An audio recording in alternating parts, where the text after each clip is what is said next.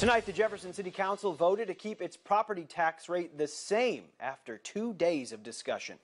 ABC 17's Layla Mitchell is live from Jefferson City tonight. Layla, the councilman who wanted to lower the tax rate actually gave up that request tonight. Yeah, Lucas, Ward 3 Councilman Scott Spencer wanted to discuss lowering the property tax rate, saying it's only fair to the taxpayer. But after learning that this year might not be the best year to lower it, he changed his mind, but said it is still important to him. We must continue to look through thoroughly at ways and opportunities to cut taxes and put money back into the taxpayer's possession.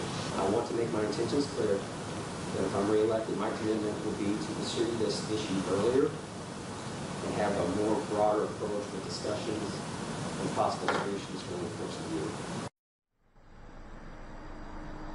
One main concern and reason for Spencer's forfeit was if council takes a voluntary property tax rate reduction this year. For the 2023 fiscal year, there is no telling if council could raise the rate back to what it is currently at, which is 46 cents per every $100 of value.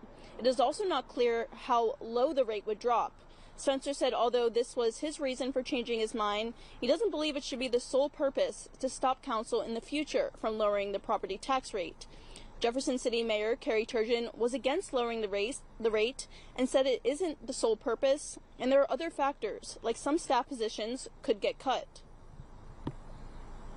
Part of the reason, or part of your proposal with the savings would be to reduce staff positions, and I was concerned that that would also reduce the level of service to the citizens. So I want to make it clear, just in case anyone missed the Monday night meeting, that that was not the sole purpose when you mentioned this.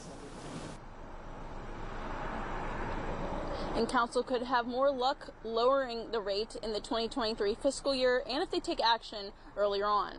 For now, reporting live in Jefferson City, Layla Mitchell, ABC 17 News. All right, Layla, thank you. The Jefferson City School District and Central